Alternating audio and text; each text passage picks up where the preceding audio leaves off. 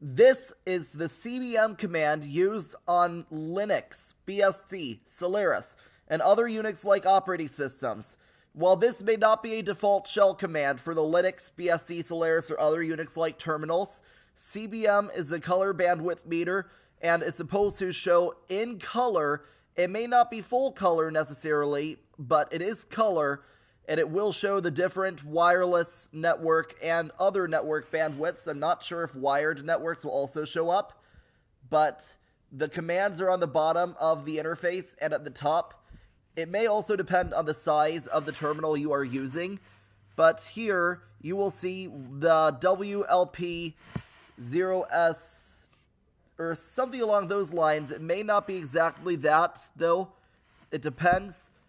On other devices, it might be like WLP2S0 or something else with the F. Thanks for watching, by the way.